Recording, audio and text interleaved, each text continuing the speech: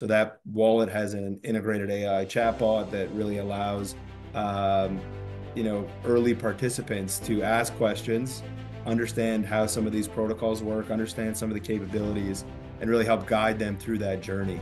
And so that's something we're excited about. We think introducing Bitcoin capabilities and support is really important to the long-term success of that wallet. And so we really think that the exchanges, and it's not surprising, you've seen Coinbase launch Base successfully, Kraken recently launched Inc.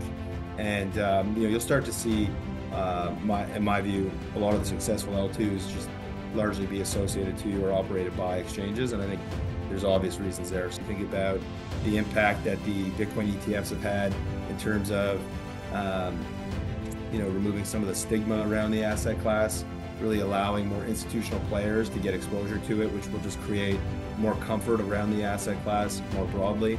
And so we think that trend will continue.